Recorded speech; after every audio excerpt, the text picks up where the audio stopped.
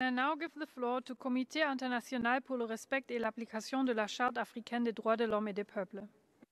Madam Chairperson, the people of both the regions under Pakistan's so-called Azad Jammu and Kashmir and Gilgit-Baltistan have been deprived of the fundamental constitutional, political, democratic, cultural, educational rights, and including right to development, as Islamabad is receiving huge financial support from the international community in the name of the poverty alleviations and providing primary educations to millions of children currently out of the school. But those funds has been embezzled by the ruling elites. There is no accountability and transparency in the use of those funds.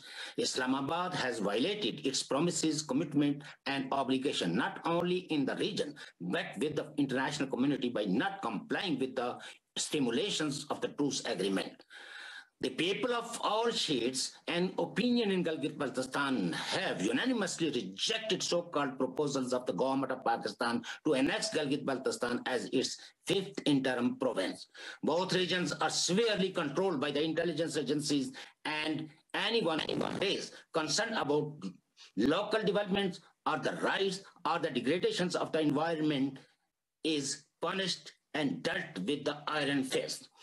The construction of mega energy production dam in the seismic area is sheer violation of the environment protection laws. I thank you, Madam Chairperson. Thank you. And I now give the floor